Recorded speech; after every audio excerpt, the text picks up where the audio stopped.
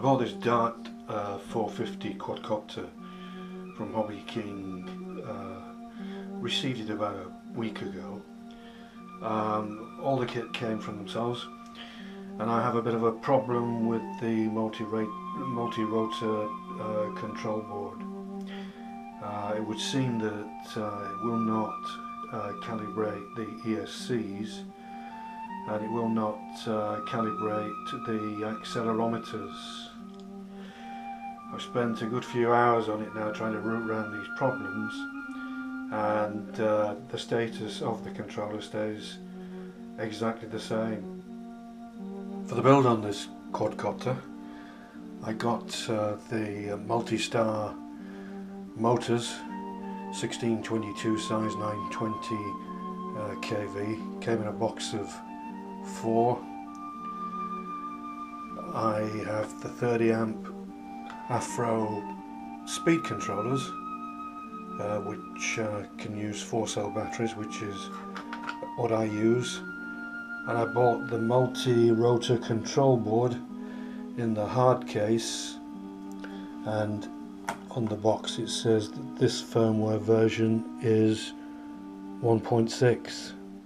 The control board is set up for 4 motors in the X configuration. The speed controllers are coupled to the multi-rotor control board with motor 1, motor 2, motor 3 and motor 4. This being motor 1, motor 2, motor 3 and this one here being motor 4. I use a Futaba receiver, and this is coupled up so that 1 is here, 2, 3 and 4. So that covers aileron, elevator, throttle and rudder. I've used a level to make sure the control board is level in that axis and that one. It's damn near perfect. If I now try to calibrate the ESCs, I'll open that throttle and I'll switch that on, and now I will switch on the power and then hold down these 2 buttons, 1 and 4.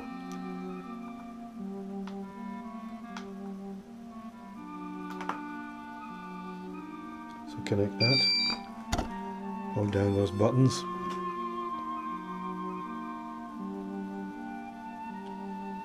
and nothing on that occasion.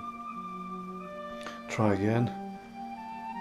Transmitter's on, throttle is wide open, connect that to that, press these 2,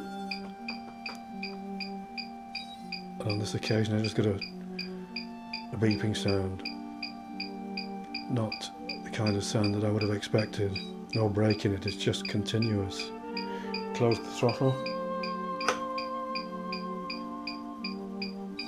still going away, maintaining those steady beats.